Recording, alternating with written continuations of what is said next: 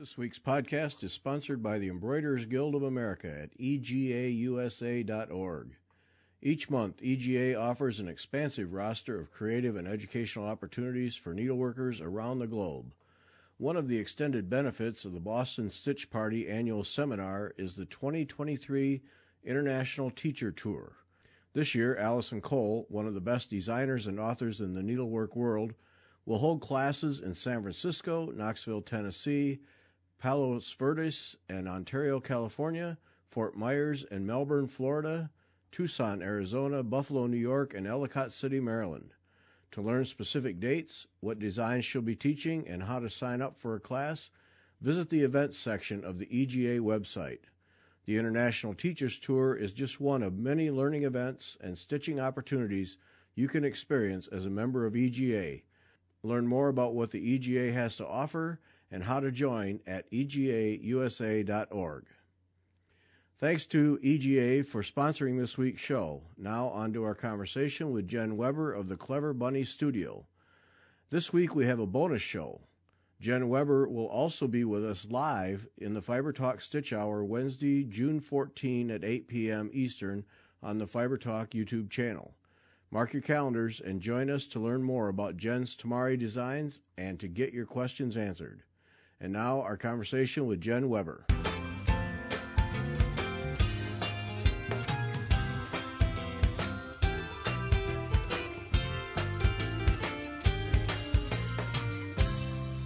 Welcome back. I'm Gary Parr, and you are listening to Fiber Talk, the twice-weekly podcast for needlework artists. Our artist this week from the Clever Bunny Studio, Jen Weber. Jen, welcome. Thank you. It's good to be here. Yeah, all right. We got to know about the bunny part first. So let's just get the bunny part out of the way. I love bunnies. I'm a little obsessed with bunnies. I've had pet rabbits for 20 years or so. They're just wonderful, happy creatures, and I relate to that. So, yeah, they're everywhere. They're tattooed on me. They're in my art. They're in my house. So, easy way to remember me. Yeah. So how many do you have? At this moment, I only have one. Okay. I do a lot of work with rescues, rabbit rescues, and outreach about how to take care of house rabbits because, honestly, they're hard animals to work. They're not as easy as people think. So I only have one. He's a senior. He's 11 right now. He's living a good life. Yeah. What is the lifespan for a rabbit that lives in a house? Oh, it's about 8 to 12 years, plus or minus. You really, you got one that's... Oh, it's a commitment, and I have a senior, yeah. So he's starting to have a little bit of issues, but they can live 15, 16. They can really live long lives. Oh. So most people think they're just like, cute little pets. You put them in a cage. And no. They run around the house. They're litter trainable. They have incredible personalities. They interact with other pets. They're very social.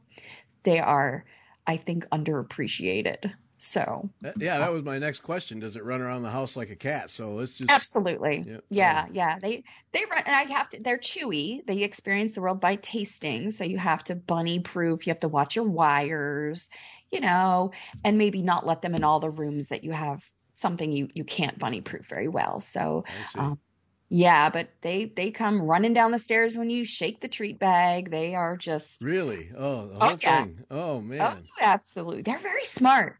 My current bunny likes to tease my cat, and he will hop around her in circles until she tries to swat at him, and then she gets yelled at for swatting at him, and then he actually dances. You can see that it's called a binky. They hop up and down like, "Ha ha, I got you in trouble," like a toddler. It's so funny. They're wonderful. Wow, I didn't know all that went in. I thought people who had them had them in cages and. They're no, they are house pets by far. And some people keep them in cages, and it's a real shame. They really need room to run and stretch and exercise, but they are. So I spend a lot of time with rescues and also trying to work on educating people about the commitment that they are. They're not easy pets. So.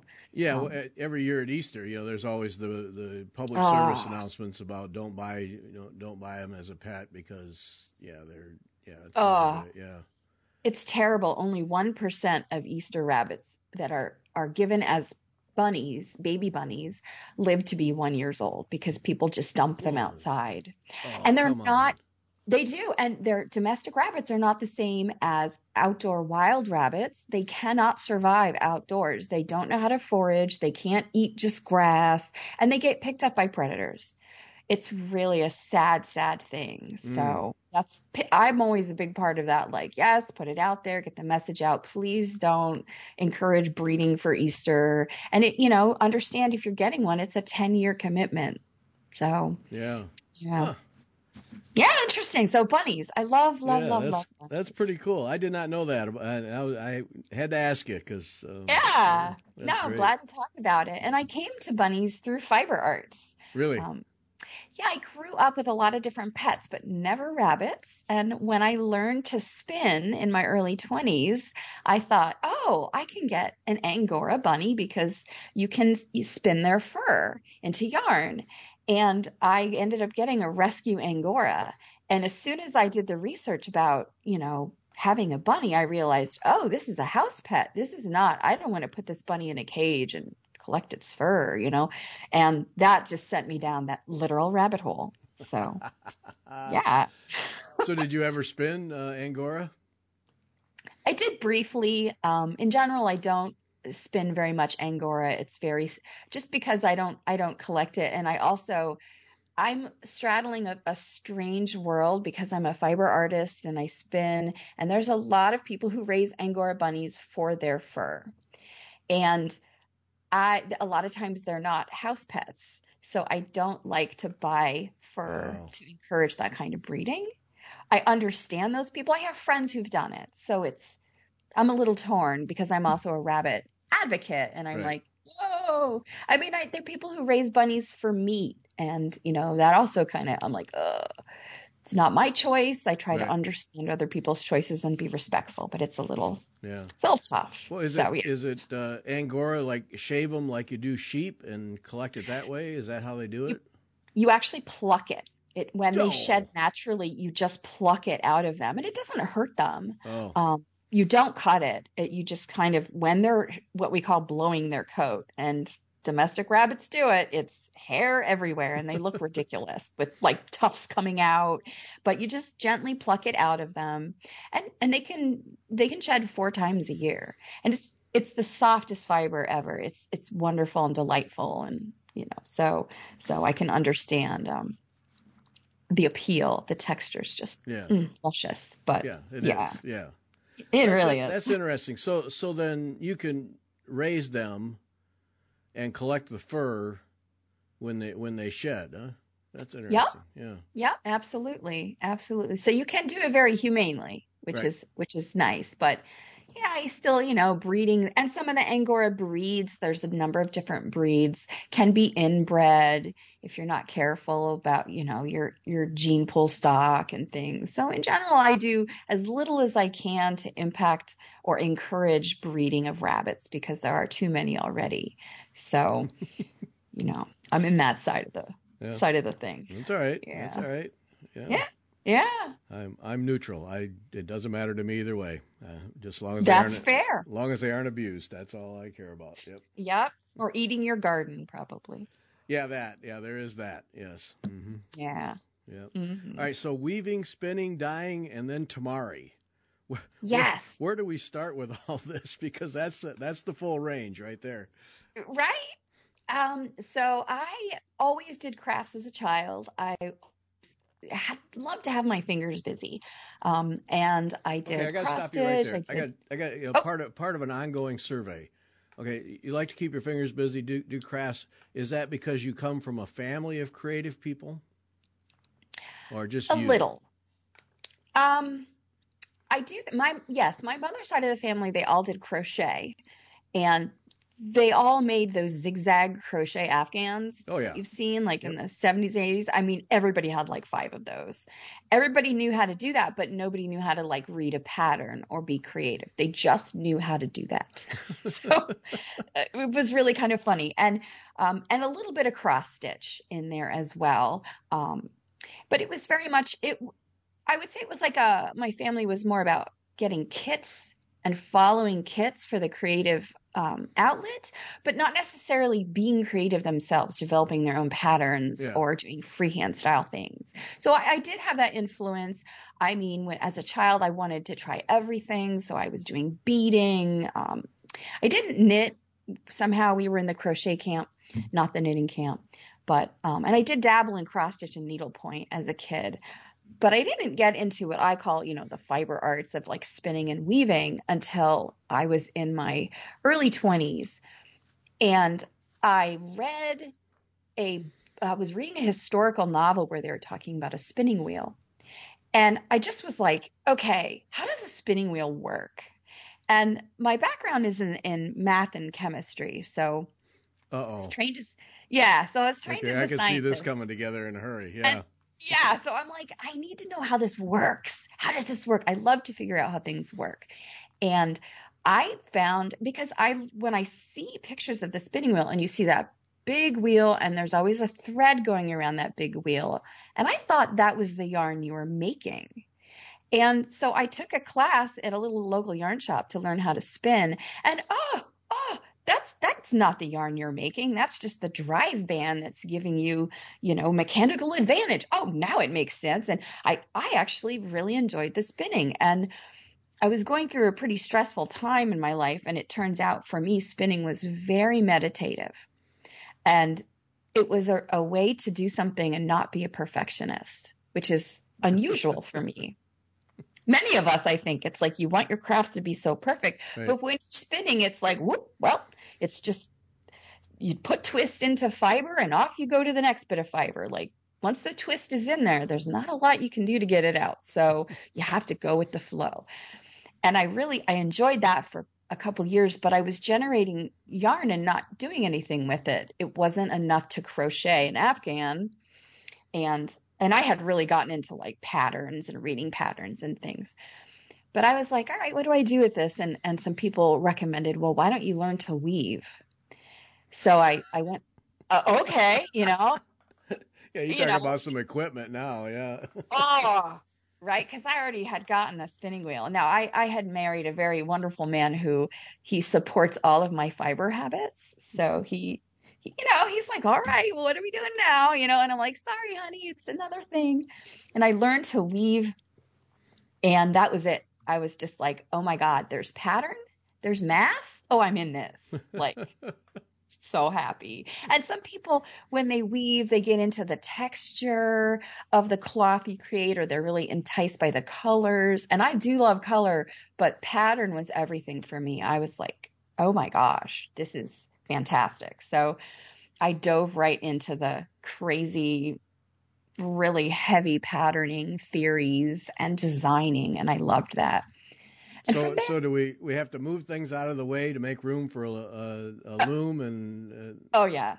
I mean, okay. My first loom, when I was ready to buy a loom, which was really the first time I learned how to weave, people buy really small little looms. And I'm like, what's the biggest thing I can find? Like, what gives me the most flexibility for pattern?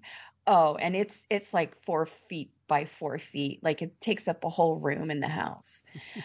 And people come in, and it's the first thing you see when you enter my house. So if anyone comes in, they see this gigantic wooden loom. It's a Swedish loom, so it's all wood and string. And they're like, what is that?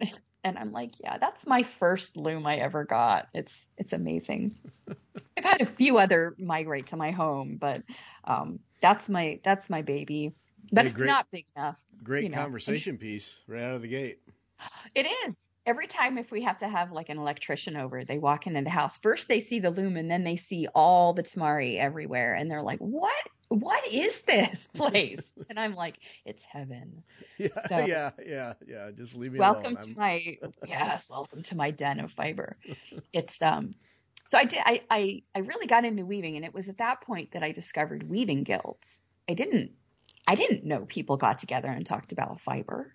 Like, wow, so I discovered weaving guilds, and that was a lot of fun. And soon enough, I was teaching people just out of my home to weave or spin or to dye. I really quickly gravitated towards dyeing because it's just like being back in the lab.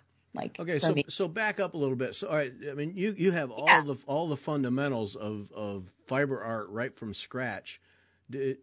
is the whole process what you enjoy, or are there parts that you do because you have to get to the weaving or the needlework or whatever? Yeah, it's a good question. I mean, I am lucky enough that I do whatever I enjoy.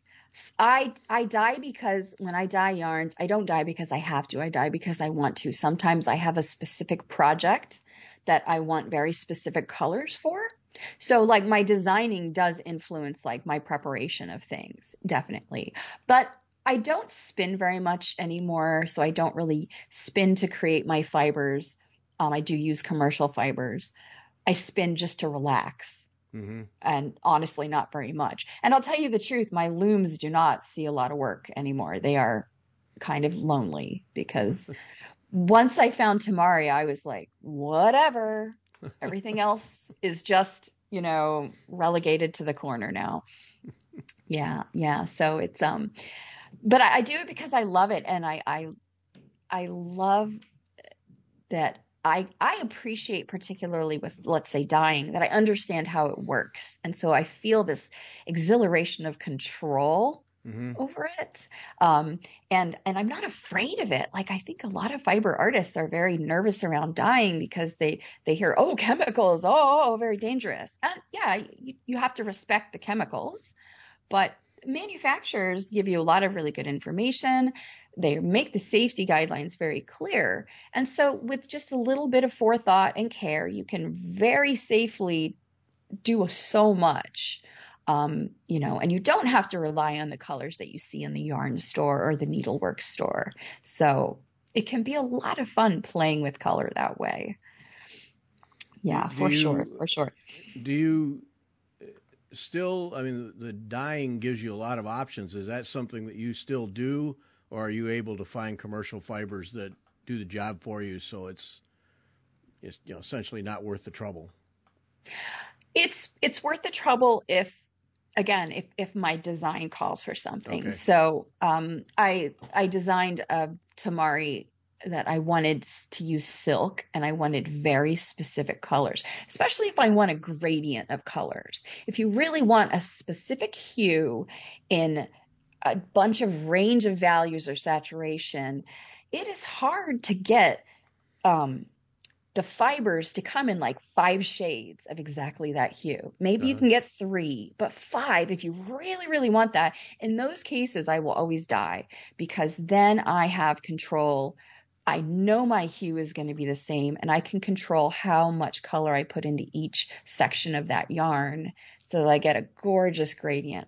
And it's not always, one shot. It's perfect. There's always going to be a little bit of testing that goes into it. But in those kind of cases, especially for special projects, I do like to do my own dyeing. But for average, like a lot of work where I need a good red or I need a nice blue, like there are a lot of really great options out there for both weaving and embroidery threads that I use, that I just use commercial. It's easier, gets me to the stitching, and I'm a happy girl. So. Yeah. These days, there are more than enough options for just about everything. Yeah. Oh, it's incredible. Yeah, it's almost overwhelming, I think, too. Yeah, it can be. Yeah. It can be. Yeah. The bigger stores with all the lines. Yeah, you could spend hours in there just staring at threads. Oh. Yep. And then online, like a lot of stores don't carry the full selection. So then you can, order color cards and look at the 200 colors you can order online. And then it's like, well, I'd like them all. And Yep. So sometimes choice is hard. Yeah, no, many areas of sympathy I have for local needlework stores, but one of them is keeping up with, if you carry 6 lines of threads, keeping up with all the colors, and knowing that every day someone's going to come in wanting the color that you don't have. And it's just got to be just maddening at some point that you can never get on top of it. And I think it's really one of the driving factors of why so many of these stores are disappearing. And it's really sad, because the overhead cost of running a brick and mortar store plus having to stay on top of that inventory, it's just almost too much, and sadly, I know some people who owned their own yarn store and closed eventually because they saw people coming into their store, looking and touching everything, looking at the colors, and then they'd say, "Oh, I can get this $1 cheaper online," and they'd walk out. Yeah. Which is heartbreaking because it's like, but you just had the ability to come and look at it in person and not on a computer screen. You should probably support that person who's providing that opportunity for you.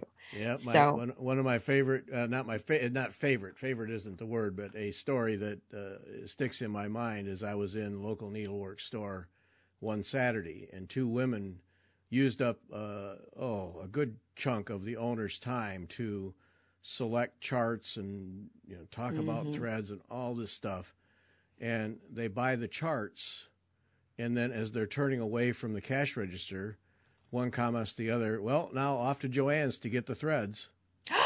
Oh, how that owner didn't climb over the counter and just punch them, I don't know, but it's support those stores that just gave you an hour's worth of advice and help. I know. By buying the threads from them, for crying out loud. I've seen that too in a local needlework store where people come in and maybe they even have a printed grid, like a needlepoint grid that they're going to work on, and they're trying to get help choosing the wools to match that, from a different thread line than maybe supported that grid product. And they get all the advice and they write it all down and they leave. You're like, are you serious? Yeah. Like, could you at least tip that person? I mean, that was like an hour of time. Yep. It's terrible. Yep. Yeah. Oh, yeah. Breaks the heart. Yeah. It's just stop and think for a moment what you just did, folks. Yeah. Yeah. I always try to shop. I don't have a lot of places around me that I can buy what I use in person, which is tough, but I usually go there first.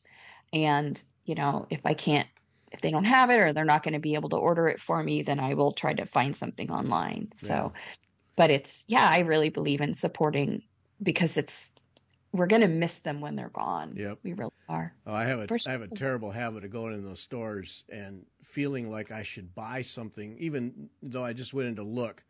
I was in a store the other day and I was just exploring what an option would be. What could it be? Took a couple pictures, just said, "Hey, I just want to look at this stuff." Take a couple pictures, and as I'm leaving, you should really buy something. Yeah. Just because they at least let you lay stuff out on their table and use their yardstick, and I should buy something. And I didn't because I'll be back and buy something from them in the near future. But I have a whole collection of stuff that I've picked up, one or two items, just because I felt like I should put money in the till just for the time. Yeah. Yeah. That's really considerate of you to do that. Absolutely. Yeah. I have a hard time walking out without something because I always find things I want. I find these charts. I'm like, oh, I want to stitch this. I want to do this. Look at these colors. I have just a shameful amount of threads that are just so beautiful. I bought them and they sit in my bins because I'm like, these are so pretty. I don't know what to use them for. And they sit there. So, I have those too. I have a whole bunch of that. Stash. Yeah. That stash building we do. Isn't it wonderful? Yeah. No, we interviewed the ladies from Appleton's Wool here a few weeks ago, and I hadn't handled Appleton's Wool in forever. So I went to the local shop, and they carry it by the truckloads, and I bought 10 skeins. Now, I have no idea what I'm going to do with those 10 skeins. Probably nothing, but I just wanted some to experience it before I talked to them, so I'd feel like I was connected to them. And so now I have this nice fistful of beautiful Appleton's wool that I'll figure out something. I don't know. It'll come to you. You'll use it eventually, and you have it as inspiration, which is just great. Yep. But hey, they were kind enough to help me out, and all right, I gotta help them too. So yeah, we're partners. Yep. All right. Sure. So what happens in 2011 that puts Tamari at the forefront and you haven't looked back? Yes. So I moved to Maryland, and we live near Baltimore, but not in Baltimore proper. So I joined a Harford County Weavers Guild. It's a small Weavers Guild, maybe at the time 25 people, and I didn't know anybody. I was just like, hi, I weave. Can I make some friends? And one of the first meetings was a field trip to the Philadelphia Weavers Guild, which is quite a large Weavers Guild. They were having an exhibition. They were having, I don't remember what year it was, but like their 40th or 50th anniversary of their guild. So they had this really nice gallery showing of all the things everybody had made during the year. So I carpool up with like 15 strangers to this show. And I'm just kind of walking around and I'm like, there's just gorgeous towels and scarves and clothing and all these wonderful wovens. And off to the side, there's a little wall with a couple folding tables, and mostly they're filled with these, I still remember these beautiful hand felted vessels, like vases and bowls. Oh, they were gorgeous. And there on the corner, just this little unassuming glass bowl full of these little balls that were incredible. And I walked up to this and I stopped dead in my tracks and I'm like, what is this? And I had no idea. So we've got a massive space of beautiful weaving and everything else. And yes. You find the bowl of balls. Okay. I find the bowl of balls and I stop and I'm like, this is amazing. And I immediately, my brain is going, how does this work? And I didn't understand that it was embroidery. I just saw pieces of thread all connecting like puzzles and overlapping. How does this work? And my brain is whirring a million miles a minute. And these guildmates of mine are walking by me as they're browsing the table. And each person walks by me and I'm like, look at this. Did you see this? Did you see this? And they're like, yeah, okay, bye. They're not that excited. Right. And I'm like, cannot calm down. And I thought almost every person had walked by me. And in my brain, I'm going, what is wrong with these people that they don't see how cool this is? And I was starting to feel really disappointed, or also what's wrong with me that this is so cool. Yeah. And all of a sudden a voice next to me goes, oh my God, what's that? And I turn and there's this little woman and she's going, what is this? I said, I don't know. And she goes, I have to do that. And I said, I do too. And she just ran off and grabbed somebody and said, what is this? And they said, that's Japanese tamari. And she came over and she goes, we have to do this. Hi, my name is Karen. And I'm like, hi, my name is Jen. And we kind of met that way. This is how you guys met, was over that bowl of balls? Holy smokes. And so she just said, look, I live in this town. Come over to my house. I'm going to find out how to do this. Here's my email address. I'm like, okay, cool. So we immediately sit down and we found Barbara Cease's first book, which is a great book. It's called Japanese Tamari, A Colorful Spin on an Ancient Craft. And it is, so there's not a lot of books, let me tell you right now, in English that talk about tamari or teach tamari. And we both ordered a copy of that book and it came, and thankfully it's a skill building book. It's pattern after pattern that sort of slowly introduces you to it. And I went over to her house once a week and we stitched our way from cover to cover. And we devoured the book. And we made a lot of mistakes. And we made some hilarious mistakes. We struggled with trying to find good metallic thread. We just all over the place, but we were obsessed with this. And we would go to our guild meetings and we would be stitching tamari, and everyone is looking at us like, you two are crazy. And we're like, yes, we are. And then we found out that the author, Barbara Cease, was teaching at John C. Campbell Folk School in Brasstown, North Carolina. And, that's a trek for us. And we were like, well, what do you think? Let's ask our husbands how they feel about us just dropping everything and leaving for a week. And they were like, go for it. And off we flew down to North Carolina. And we studied with Barb for a week. And I think we scared her because you're scaring me. I'll tell you that right now. I know, right? I mean, we were nuts. We were there in a class, mostly beginners, a couple of people who had done, but we'd been obsessed with this for like 8 months. So we're in the corner finishing each other's sentences and whispering to each other like little trolls, back and forth. And she's just like staring at us like, I don't know what to do for you. But we picked her brain and we learned, we're able to really get pretty advanced techniques from her. And that was it. I mean, it was everybody was just laughing at the two of us at how strange we were.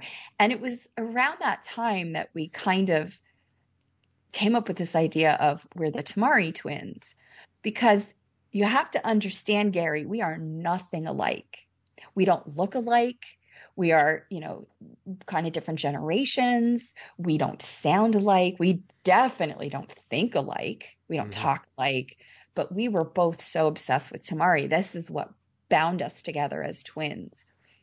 Yeah, that was something I was going to mention. Was that is really neat about this is, you're not even close to the same age. And yet needle art brings you together and basically makes you you say you Tamari twins. We're yeah, it does. It brings you. It's one of the things I think all of my experience in fiber art has always been. My friends range all over the place, different age groups, different backgrounds, different political affiliations. I have friends who I do not agree on a lot of topics with, but it doesn't matter because it's the fiber that gets us together, and I have I cherish that connection because it has given me a broader understanding of people that maybe I wouldn't have had otherwise. And I think Karen and I really, that was a pretty good example of that. And it wasn't long after that some of our friends were like, hey, that looks neat. Can you show us how to do it? So we started teaching out of her house. And then we decided, our friends who had this yarn shop, we're going to teach a class, and we dove in, and we were like, we're the Tamari twins, and we dove into teaching, and it was crazy. But we ended up teaching up and down the whole East Coast, teaching at conferences, teaching at a lot of guilds, doing programs for fiber guilds. And it was just so much fun. And we complemented each other very well. But one of the things that I really loved about working with Karen is because she has a really terrible spatial sense. And Tamari is geometric. You look at a ball and you divide. Okay, this isn't going to work.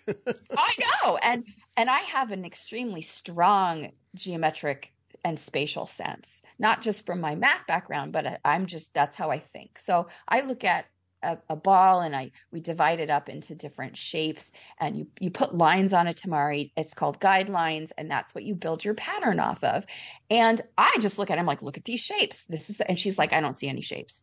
What are you talking about, shapes? I see lines. And I'm like, what do you mean lines? I see shapes. So we already didn't speak the same language. And we had to learn to talk to each other. And we had to learn, as we were teaching each other through the book and our processes, I could see how her brain worked, and okay, so you're looking at it this way, and I'm looking at it this way, and isn't this really interesting? Well, now, does that help? Knowing that someone has a completely different perspective, does that help you with design? Does that give you a different dimension to look at with design? It helps me not as much with design. I think when I'm designing, I'm really relying on how I see it. Okay. But it helps me tremendously when I'm teaching, and especially when I'm writing patterns and instructions, because I am extremely aware of, I look at this one way, but there are so many different ways that people learn, and I want to be able to reach them all. And when we were teaching together, I would sometimes really rely on Karen. I will give you all the details. I'll go into the how and the why. And there would sometimes be students that just looked at me and said, I don't really care why. I don't understand it. Just show me what I need to do. And I'm like, well, let me explain it, and I just want to get sciencey and explainy. And Karen would walk over and go, oh, stop. And she'd elbow me out of the way. She'd say 3 words, and this person would understand it. And I'm like, how did you do that? She's like, oh, Jen, you talk too much, and I'm like, yes, I know that, but still. So, she could connect with people who kind of thought in her way. And it was really, but what it really drove home to me was, if someone like Karen, who had no spatial sense at all, could stitch Tamari, anybody can. Yeah. Anybody can, it's just a matter of coming at it the way your brain thinks about it. And if you're determined enough, of course you can do it. It might not come easy, but that doesn't mean you can't. Right. So that was a really big take home message for me. And it was, we had a lot of fun. She did not enjoy teaching as much as I did. I've always loved teaching. It's been a passion of mine for as long as I can remember. No, we should be clear. Karen retired from teaching, and yes, you still work with her some? Yeah, we're still friends, and she's kind of gone back a little bit more to like some of more weaving and needlepoint and some of her other fiber arts. Okay. She's kind of like done a lot of she stitched a lot more than I did. We would stitch a design together, and then she would stitch it 2 or 3 more times to work on her muscle memory and practice. And so I think she burned out a little faster than I did. And we knew early too that like this was it for me for the long haul. I was like, oh yeah. And I love teaching so much, and she loved doing it. And our time stitching together, we just got into these Tamari patterns that as you get more and more complicated, the balls get bigger and the pattern gets more intricate, and they take a lot longer to do. And we weren't completing as many together anymore. And so that also, I think, took some of the fun away. Yeah. And also I had to take a sort of a break for a couple of years because my father had a stroke in 2017, and I pretty much put down all of my fiber work for taking care of him. And that separation also really didn't help. So not being able to stitch together, she kind of was like, okay, I guess I got to move on. And so that was about the time she retired. But she was always very encouraging. She's like, you need to keep doing this, and I was like, I'm going to. So basically life happened. Yeah. Yeah, it does. It does. And she's still definitely, an amazing part of my life. And I love that I still get recognized as a Tamari twin. People's like, oh, you're one of the twins. And I'm like, yeah, right. I mean, so I'm having a hard time rebranding myself as the clever bunny girl, but I'm like, I can't be a twin without my other twins. Right. So. Well, it sounds like a good legacy to have behind you or with you or however you approach it. Yeah. It was. And I, like I said, I learned a lot. And when I teach now, it's like I have both. One thing was we used to struggle to write instructions together. It was difficult because I wanted to make a 500-page booklet and she wanted a paragraph. So it's like, okay, like everything about us was different. And so now I have the freedom to make the directions the way I want to write them. But I've learned a lot about, well, why does she want them so short? How can I make it useful for people who get overwhelmed by that much information? So how do I talk to people who don't have a good spatial sense? So I really have learned a lot from working with her, and I'm very grateful for that. Yeah, it gives you that powerful second dimension when it comes to working with students. Yes, it does, and I still there are times where sometimes I struggle. There are some students who speak my language, and there are some who don't. And I have a longtime student who she doesn't speak my language, and we struggle and we both work at it. And I explain it, and she says what she's thinking, and I say, no, this is what I'm thinking, and we just work back and forth.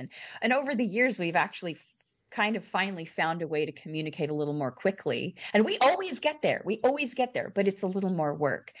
And there are students where I just kind of raise one eyebrow and they understand me. It's like telepathy. So. Yeah. It's fun, and I will say it's extremely satisfying when I'm it's not as natural of a explanation or communication, and when I see that light bulb go off and they get it, it's like, oh, that's the best drug in the universe, like, oh my God, they got it, look at them go. It's just such joy. So as a former teacher, that's why people teach right there, is when the light goes on and you've helped them get there. Yep.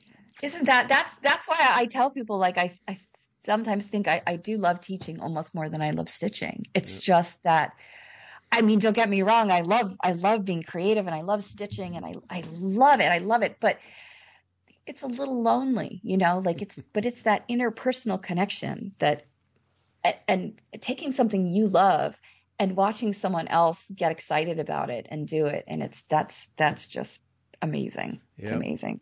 Those are the moments. Those are the moments. Absolutely. Yeah, no doubt about it. Absolutely. So then, so we have this period of life being in the way or altering life, altering things. Was there a conscious decision to start the Clever Bunny Studio, or did that just kind of evolve as you got back to it? That did evolve as I got back to it. I knew that, it was about a couple year hiatus, and it was not a hiatus by choice. It wasn't like, oh, I'm not going to do this anymore. It was like I needed to take care of my father, and it was a very dark time for me. I didn't feel any creativity at all, and I was actually really kind of depressed. Well, not really, was depressed that I would never be able to be creative again. And like, it was actually through Tamari, a specific ball that I stitched, which I have a blog post about, which I had a wonderful experience. I had already signed up to do a talk at a guild that I was a member of. And so I knew some of the people there, and, they knew what was going on with my father. And I went, I did my Tamari talk, and, I put on the happy face, and then we went out to lunch, and they were like, how are you really doing? I'm like, I'm terrible. I am never going to be creative again. It's just not good. And this was pre-pandemic. So I think we have a better understanding now as a society, but I was trying to explain this to them, and they were like, and one of them, she said, look, I just watched this program about, art and creativity. And she said, they really explain something, that creativity is like the breath, and that you can't always be creative. Sometimes you really need to take a while to inhale some inspiration and let your juices just churn, so that you can then later exhale and be creative. And that concept for me blew my mind, and it got me really back on track. And I was driving home through the countryside, farmlands of Pennsylvania and Maryland, and I was just thinking, and in my head, I was like, I have to stitch a Tamari that shows that. I have to stitch Tamari showing creation from inspiration. And I had this idea in my head, and I got home and I started sketching, and I worked on that ball for 4 months. And when I ended, it's this rainbow swirl ball, and it's stitched in a way that the colors look very, like, the design looks like, oh, that makes sense, but it's actually a difficult way to stitch, to change colors the way that ball does. But, and I always show people the front of it, this big, beautiful rainbow swirl ball. It's actually white on the back, and the sides, the colors blend into pastels, and then they blend into white. Oh. And it hangs and it turns, and it's a yin and a yang. So you see the color, the white side is my inhalation when you're just trying to gather it up, and then it bleeds into creation with the colors. Oh. And so I named it Inhalation Exhalation. And I will tell you, that was the first time I ever felt like an artist, because I had this idea and I wanted to create it. It wasn't just a pattern. It wasn't colors. I had this concept that I wanted to express. And I know people are not going to look at my ball and think, oh, she's obviously had trouble with her father. Right? They're not going to get the literal story, but to me, it tells enough of that story, that motion. Right. And so that ball, the journey of that ball, and that's the ball that I put in a Japanese, an exhibition in Japan in 2019. That was really me coming out of that darkness. And it was in a couple shows, and I went to Japan. It actually won an award. And it was that kick in the butt, I think, that was like, oh, you know what? You can do this. You have a point of view, and you should break out of just being the Tamari twin that doesn't have, a twin anymore. Mm-hmm. You have your own identity, and, embrace it. And that's when I kind of was like, yeah, okay, I'm going to do this. And I sort of started trying to launch. I'm not good at social media, and I'm not good at updating my website. I mean, some of the photos on there are very, very old, and my new ones are not up there. And I keep telling myself I've got to do that. But I did finally kind of kick myself and be like, all right, let's do this. So started trying to become the bunny girl instead of the twin. Did that design and successfully expressing what you were feeling through that ball, Did that kind of open a creative door that you had not experienced before? It really did. And I will say that it also gave me confidence. It Ah, really gave me confidence. maybe that's really what it is. Yeah. Yeah, it was like, I mean, I've always been the kind of, and I think a lot of fiber artists are this way, right? Like a lot of us, we're like, oh, here's what I made. Let me show you where I messed up, right? We always like downplay our creations. Hmm. And I think part of it too is we think of art as fine art, painting and sculpting, but whoa, we're just stitching. It's not, oh, that's not really art. It's, well, this made me finally go, you know what? It is art. It is art. Yep. It is creation, it's expression, it's beauty. Um, so, and it, if nothing else, it's bringing us joy to do it and to see it. So like, why do we put ourselves down? Why do we say like, oh, this doesn't count? And that's really what also pushed me, because I had been working on my different levels of certification with the Japanese Tamari Association. They're really the source what's of that like? Yeah, that's yeah. got to be So it's an interesting relationship. So Tamari is not well known outside of Japan. It's getting better now, and I'm very happy about that. But it's most people go, what the heck is that? But it's not because they don't want it to be well known. It's just the language barrier. Mm. A lot of the books that are published by the Japanese Tamari Association. They formed in the 1980s to promote the craft and to keep it alive. And they publish most of the books that are Japanese. They publish, and they have a sensei. It's a big group, and they have these certification levels, and these levels are meant to help people progress their skills. So there's like a beginner level and an intermediate level. And then level 3 is like, are you qualified enough to be a teacher? And then level 4, okay, now we consider you a master of the craft. And as an outsider trying to do that, when they literally only have like one person who speaks English, is pretty hard, like literally. So it's, and there's a lot of cultural differences too. And we try very hard to be respectful of that. And, don't just want to be pesky Americans, help me all the time. Like, and the way that you study in Japan is you go over to your teacher's house once a week and they look at your work and they tell you what to work on next. And and this relationship continues. It's like an apprenticeship. And at some point they look at your work and they say, okay, now you've passed. Now you're at this level. Oh, there's not some grand final exam or anything? You just...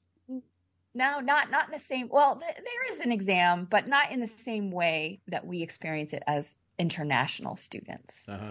And as an international student for a long time, it was like, well, here's some rough guidelines, stitch these kind of balls, take some pictures, do a little write-up, send it over there. Yay, you pass, But once enough people started doing it, the international branch was like, we need to, we can't just tell people do what we do. So how are we going to guide international students? And so they developed a curriculum. And I was really excited about obtaining my level 3, which is a Shihan level, the teacher level, because when you become a certified teacher, you have explicit permission to use any of their published work for profit. Oh. Which is really important because we're really respectful of pattern and copyright, and a lot of balls, it's a lot of beginner balls. And if you're teaching beginner balls, it's like, well, did you really design that? There's a lot that it's just kind of like, yeah, you can, it's hard to be inventive with very simple balls. Mm-hmm. And so, to be respectful to the Japanese, if you obtain this certification, it's like you're getting their permission, right? Yeah. And it's really nice. And so, plus they have a great amount of resources for patterns that then, you can say, oh, okay, that's because otherwise you have to come up with your own patterns to teach only your own patterns, or have permission from another creator to use their patterns. And it's very difficult. So that's another thing that kind of holds Tamari back from being very widespread, is just this, there's not a lot of patterns out there that people have free permission to use. Mm-hmm. So I had done my level 1 and my level 2, and they were making us wait a certain number of years in between levels because they figured you need to be stitching a whole bunch of balls, get some practice in before you're ready for the next level. And it was right around the time that I was working on this level 3 that they decided to implement a curriculum. And I will tell you, it is so daunting. It was like, what? I mean, they put together, it's for the level 3, it's 83 patterns. Whoa. That you stitch. And some of these take a long time. And they're demonstrating, pretty high level skills. But here are these 83 balls, stitch these 83 balls. Some of them are optional, but, they're kind of mostly encouraged. Some of them are required. And take photos of them, put together your portfolio. And you have to be mentored by someone who's a level 4. So Barb Cease, the book author that I've gotten to know has been a mentor for me through my growing, and also a very good friend. So she was helping me with that. But I was so stuck on this curriculum. I'm like, oh my gosh. And that's the first part. The second part is you need to make 8 original designs. You need to write them up, directions, 1 diagram and directions on 1 page, because they don't translate. Yeah, and that's really not easy. No. 1 page, 1 diagram to describe a 3-dimensional object. Okay. And then once that's approved, you send them to Japan to get examined. And so that's the process. So I liken this to getting a master's degree, maybe kind of more. I worked on this for years and years, and I had started before my father got sick, but coming back to it and having this swirl ball work really well. And I'm like, okay, I need to do this. I really need to get through this. It'll open doors for me teaching. It'll open doors for me, publishing patterns. I have to do this. But it took years for me to struggle with the curriculum because I just didn't. Some of these balls took 60 hours just for 1 pattern. Uh-huh. And it was like, I don't want to go through all these hoops. Just let me get to the end. So, but I did finally get through the curriculum a couple years ago, and then worked really hard in 2021, 2022 for my original works, and then passed. And man, I passed last summer, and I just didn't want to see a Tamari for like 6 months. I was like, oh. Yeah. But okay, so you passed level 3, and so you're a certified teacher. Are you working on level 4, or have you completed that too? I will work on level 4. There's not like a grand reward in a sense for level 4. As a level 3 now, I have the ability to help level 1s and 2s pass. Uh-huh. And the big motivation for me to pass level 4 will be to help other people pass level 3, because I really am interested in spreading the knowledge of this craft. Like, that is a huge motivation for me. I love it, and people don't know about it, and I want everybody to know about it. And we just need more people to be able to teach, for sure. And so, but it's going to be the same thing. It's an enormous curriculum to get through. So I'm going to give myself plenty of time to do that. I'm not in a rush. What is that? 183 balls, or just right? It's not as many, but they're so intricate. Yeah, they're so intricate. It's like, oh. So yeah, but so I'm excited that I passed it, and now like it's really opened up.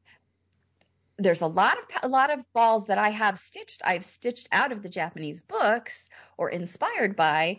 And I can show them to people, but I couldn't teach them the pattern. Right. Because like, well, but now I can. Now I can write my instructions. Here you go. I can teach you this one, and so I have a lot of freedom now, and I'm very happy. And I've already this past year working with students been excited to be like, oh, look through this stack of books and tell me what you want to do. Any of these I can show you. Yeah. So it's now in doing the research for you, I couldn't decide if a Clever Bunny Studio is a teaching studio or a design studio, or yes. It is me. Well, Clever Bunny Studio is me. Yeah, well. And it is both. It is both. It is, I guess I really think it's kind of a pairing of both.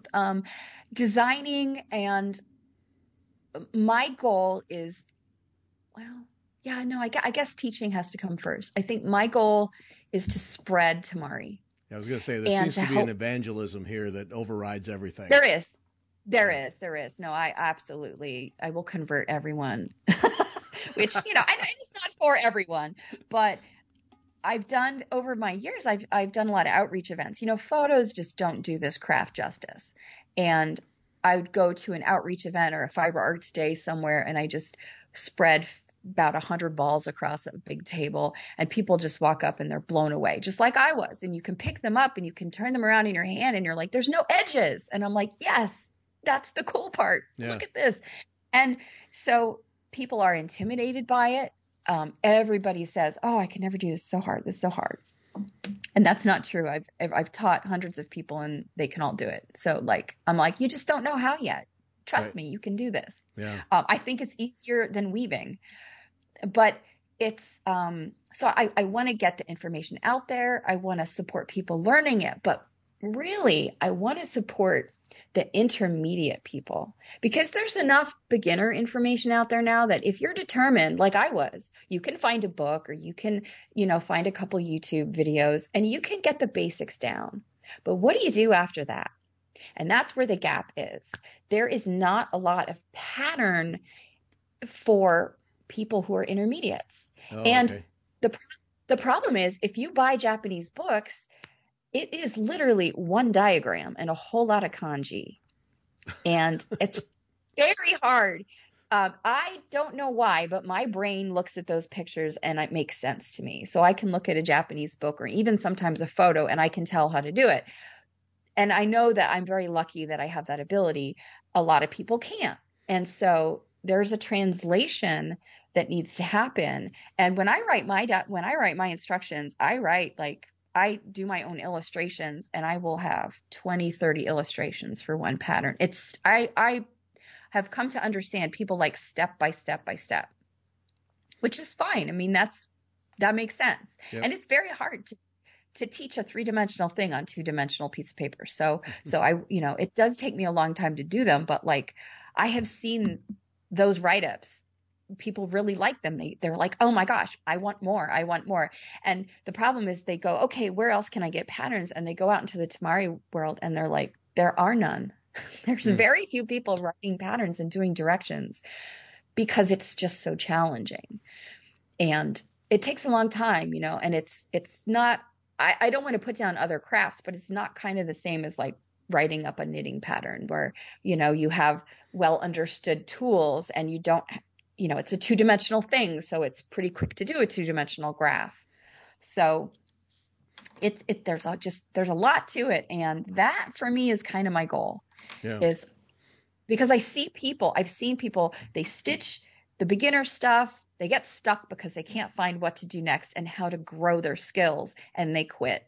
So that's where it dies off. So for this to move forward, it's that intermediate gap that needs to get filled.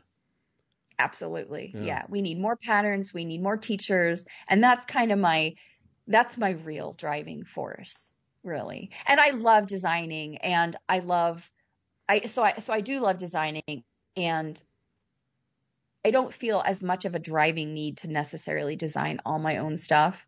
Mm-hmm. Designing is hard. A lot of my designs, I have to start over 3 or 4 times. So it's quite a process, but I will say it's satisfying in a way that nothing else really is. Having that, the bunny ball that I stitched where I wove little bunnies. It was I knew I wanted to somehow make a bunny ball. I love bunnies. I have to make a bunny ball. What am I going to do? And that was a long process. And it turns out and I will tell you what too, Gary, I am not a natural embroiderer. Oh. Okay. Which is funny. Figurative embroidery intimidates the heck out of me. People who can I can't even draw, and people just make these beautiful flowers with neat stitches, and I'm like, wow, that is so hard, right? But then you do level 3 Japanese Tamari, and that scares those people. Right. So yeah. Exactly. That's the fun thing is we all have things that I look at what someone else can do easily, and I'm very intimidated, and they look at what I do, and I just go, well, I'm just connecting lines. That's all I'm doing. But so my little bunny ball, I wanted to push myself, and I wanted to embroider carrots and little carrot tops. And man, that was a stressful 2 days making carrots. I'll tell you, I was just words were coming out of my mouth that listeners cannot hear. It was but pushing myself. And yet now that it's done, I'm like so satisfied with it. And I'm like, oh, that came from me. No one else was going to make this ball. So designing is not my driving force. I do enjoy it. It's not easy for me. But teaching, teaching and spreading the craft, and that's my underlying goal. All day long, huh? Oh yeah, for sure. That is everything to me. Now it's tiring. It's hard work, but it's everything. Yeah.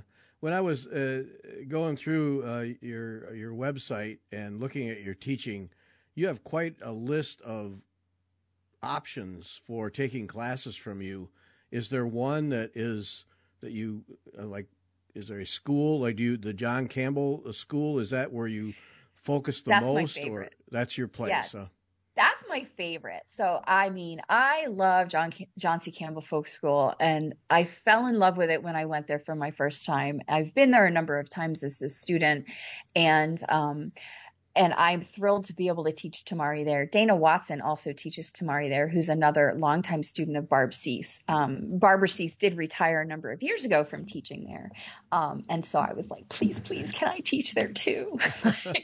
And I just have so much fun. And I love to teach there because it's a week. You get a whole week of classes. It's up in the Appalachian Mountains. They feed you really yummy food. And it's a whole folk school. So there are other classes going on at the same time. There's blacksmithing and woodworking, and there's, glass work and paper crafting and photography, all kinds of stuff. And they run all year. And you get this really non-competitive, nurturing environment. And you're not in time pressure. Students can work at their own pace. And the way I like to teach is I really like to teach individually. So if you study with me there, the first couple days are kind of scripted because we've got to get through the basics. Right. But then it's like, where do you want to go? What balls excite you? What pattern excites you? And I can really tailor what every student is doing, and so that they get what they want out of it. And that I love. I love, love, love. So that's my favorite place because I get a whole week too. Now, do you have a regular schedule at John C. Campbell? Or I'm usually there in the summers. Okay. Yeah, like they bring in a lot of teachers and a lot of different fiber crafts and stuff. So it's hard to. So Needlecraft shares the studio with the weaving. So I get in there like once a year primarily. And I know I still have a couple spots coming up in June this year, but that's my favorite place. But I do teach other places. I teach at conferences sometimes, like the Mid-Atlantic Fiber Arts Conference coming up this year. I'm teaching beginner Tamari there. But when I teach there, and I also teach a lot at private guilds and groups. So I travel to private, groups, and I will teach 8 to 10 people, from the basics up. And I have a very specific way of teaching beginners, which differs from other Tamari instructors, in that there's 3 steps to learning Tamari. You have to learn how to make the base. And that's kind of the boring part, honestly. It's not hard, but it's boring. But there's some important things about that. If you don't make the base great, then you're going to have a hard time later down the road stitching on it. And then the most stressful skill for students is usually learning how to put those guidelines on the ball, where you're marking and you're dividing it up into different segments. And the fun part is the stitching, picking colors and putting your shapes on there and watching the pattern develop.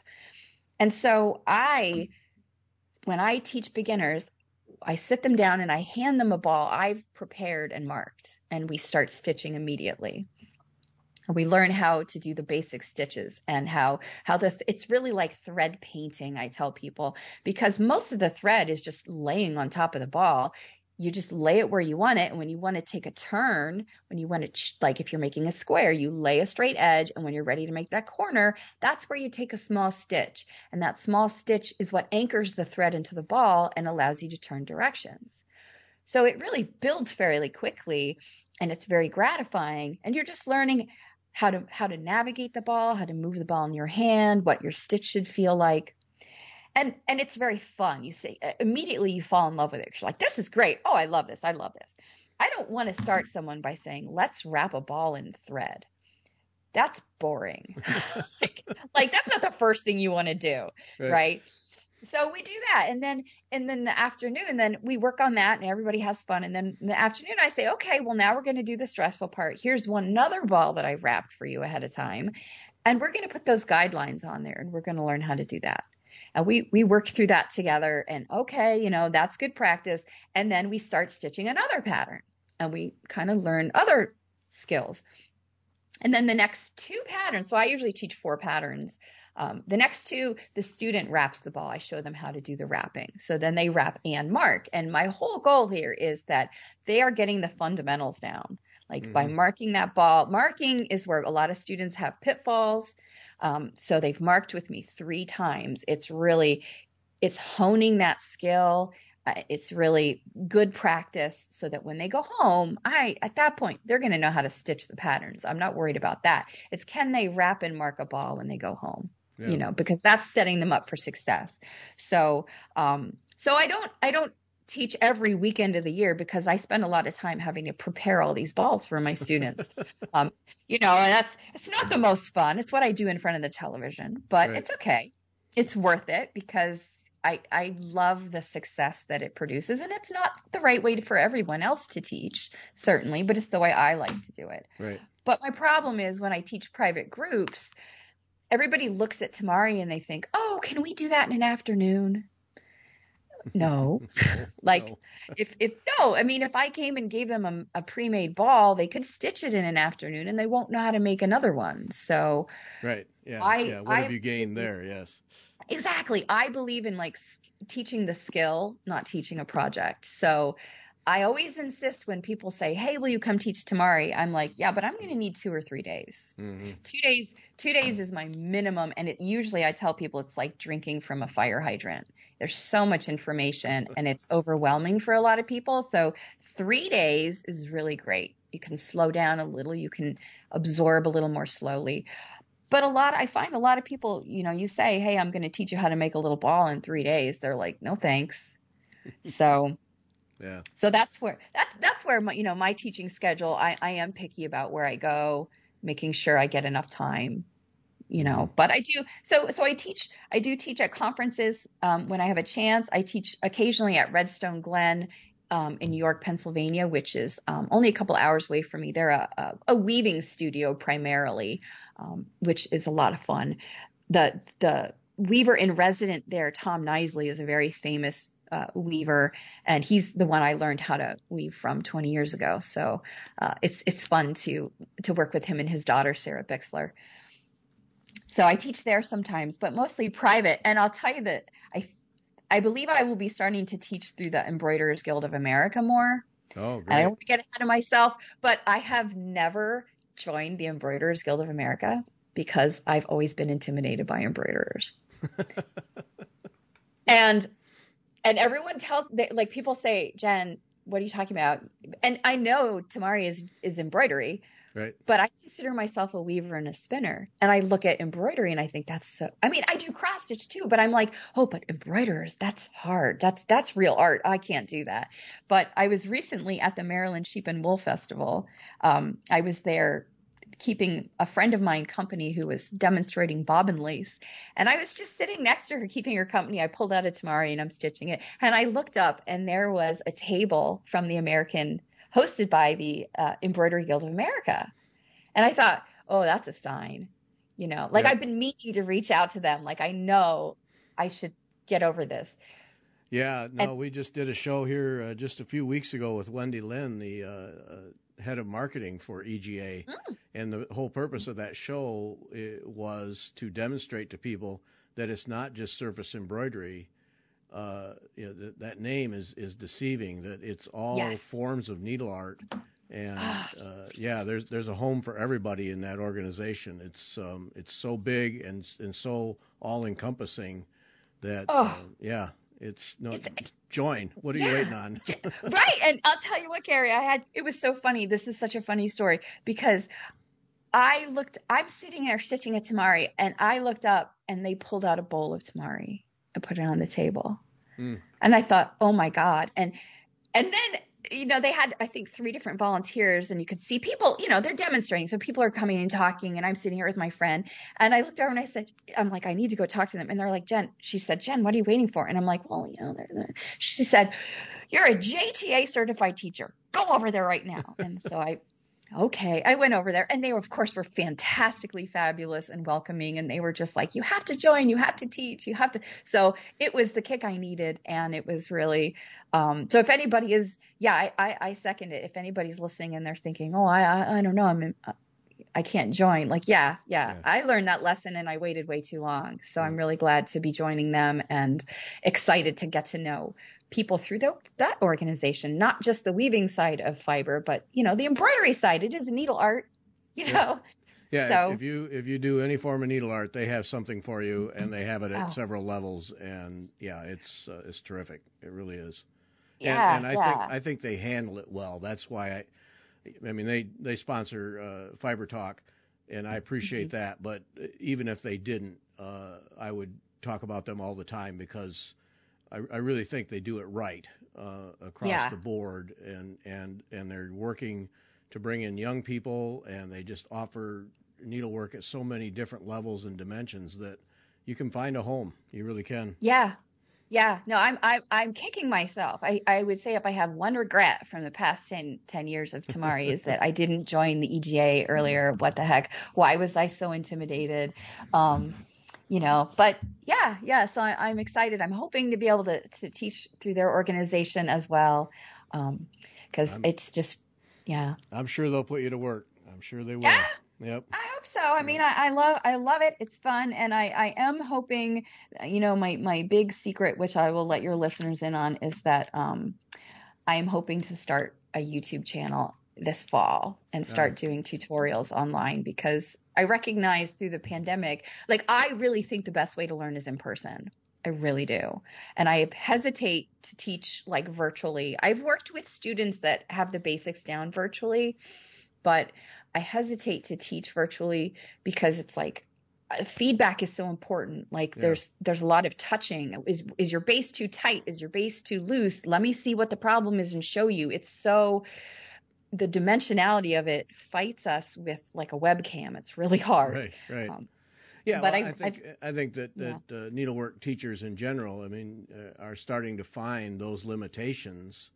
We didn't have a choice for almost 3 years, but it's not perfect. It opens doors. It allows you to teach people you could never reach before.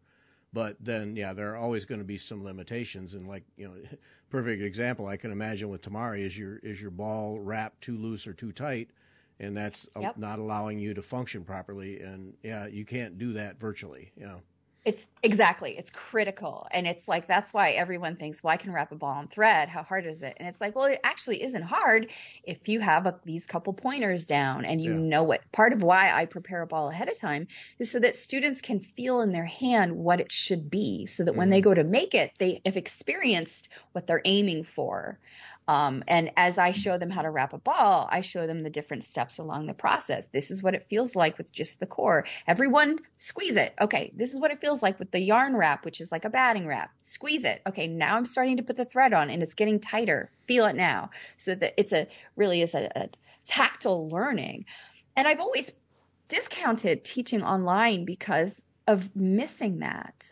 And not being able to visually see where someone is going wrong. Like I really pride myself on being able to walk around the room a lot and see like, oh, you're doing something. Let me catch you right now, because students don't know if they're making a mistake necessarily, and catching it early avoids frustration. But I've talked to enough people that really enjoy the challenge of trying something new, trying to figure it out themselves. And I need to validate that, and that, reaching people that otherwise you couldn't reach. I can't wrap balls and teach everyone that way, but maybe I could reach a lot more people if I put some stuff out there. That's, to me, that almost overrides every shortcoming, is the ability to people who can't travel, young people who don't have it, for them to travel for a week-long thing. No, I'd rather spend my vacation time with my family. But then you can, virtual allows them to enjoy that without giving up vacation time and being selfish and say, I'm doing this for me. The rest of you guys in the family can just tough it out for a week. That it opens those doors, and it opens doors globally that many teachers just simply haven't had in the past, because a lot of people international travel is just not an option. So no. Yeah. It's not. Yeah. And getting sponsorships to travel internationally. I mean, It's hard enough to travel a couple states away for 3 days, and that just gets expensive for someone to host you. And, how much can they afford? So it's true. It's true. It's yeah. So I'm finally coming around. Okay. And step one is maybe update my website with a little more like recent pictures and things. And, but yeah, YouTube is really, I mean, I turned a book deal down some years ago because, for various reasons, I wanted to finish my JTA certification, and I didn't, so I've had it on the back of my mind. Do I want to do a book? Do I want to do a book? Because I do teach things a little differently than Barb. I have a different perspective. I think I bring a lot of my, my analytical sort of science brain to understanding pattern, and I like to categorize things. And so I have a different way of talking about it, which I do think has a place. Yes. But, book has always been like, oh, people say, when are you writing your book? When are you writing your book? And that's kind of fallen, honestly, down my list of priorities to, we don't really consume things necessarily with books anymore. It's more about so many people just want to have YouTube videos. And then maybe patterns, I just want a pattern. I don't need a whole book of patterns. I just want one pattern. Yeah. So that's kind of where I've been moving my focus. I have a very busy summer of teaching, but once the summer is over, my summer schedule of teaching, I'm feeling like, okay, time to figure out how to do YouTube video. All right, Jen, we're going to have to wrap this up. Sounds good. I think we could go another hour, but we better stop. So, the website is cleverbunnystudio.com. It's Jen Weber. Jen, thanks so much. Learned a ton. Thank you, Gary. All right. This has been my pleasure. Thank you so much. And thanks everyone for listening.